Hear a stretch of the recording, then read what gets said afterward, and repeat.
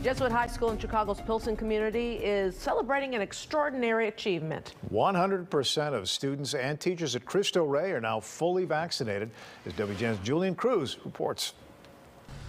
Good evening. Students and faculty here at Cristo Rey Jesuit High School leading by example, defying vaccine hesitancy here in their neighborhood where deaths far outpace other parts of the city.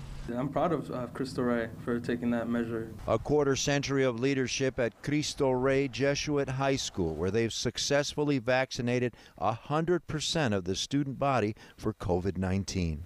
We asked our families to do something really important, which was to trust us. Cristo Rey leadership going all in, making the decision back in May to require every student, teacher, and administrator to be vaccinated for COVID-19. We just feel really safe and secure, about the entire situation. So by August, we saw almost all of our students come back. We lost maybe a handful.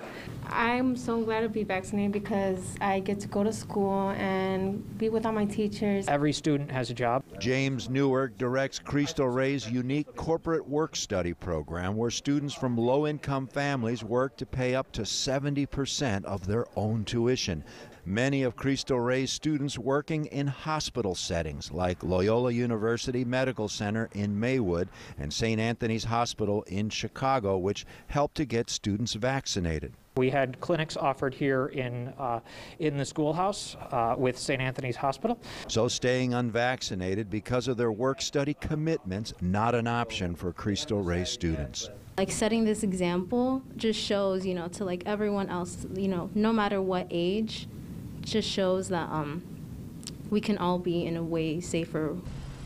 This achievement all the more remarkable if you consider overall in the Pilsen community vaccination rates lagging behind other parts of the city. In Pilsen, Julian Cruz, WGN News.